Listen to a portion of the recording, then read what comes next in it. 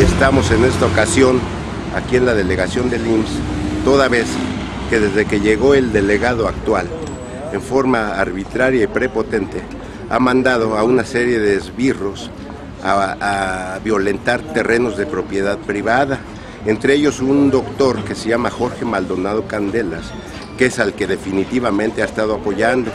Antes de este evento tratamos nosotros de hablar con el delegado, el cual se negó a hablar con nosotros, pero siguió mandando vehículos del Instituto Mexicano del Seguro Social a la calle a la avenida Adolfo López Mateos en el 1370 con la finalidad de introducirse. Han allanado domicilios, han tirado árboles y nosotros hemos iniciado averiguaciones previas, pero no han valido, ya que el delegado, por cuestiones bien específicas de la Procuraduría, ha estado interviniendo y los ministerios públicos no quieren actuar.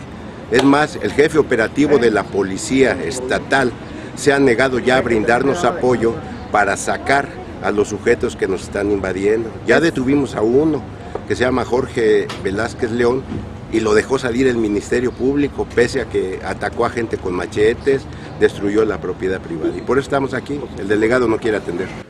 Así es, mira, te quiero empezar diciéndote que el Instituto Mexicano del Seguro Social, y mucho menos el señor delegado, tenemos alguna injerencia en algún terreno. Este es un problema meramente entre particulares, según lo que ahorita nos comentaron estas personas.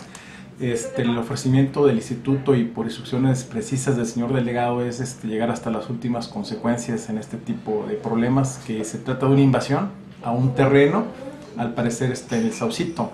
¿Qué te estoy diciendo con esto?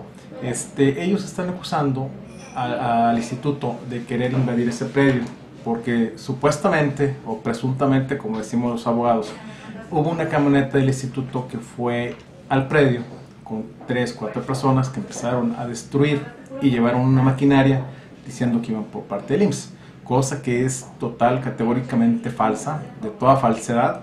Y si suponiendo, sin conceder que sea trabajador del instituto, tengan la plena seguridad que vamos a coadyuvar con las autoridades en nosotros mismos, acusarlo, señalarlo e investigarlo aparte, siempre que sea, como te repito, trabajador del instituto, porque en este momento no tenemos la certeza que lo sea.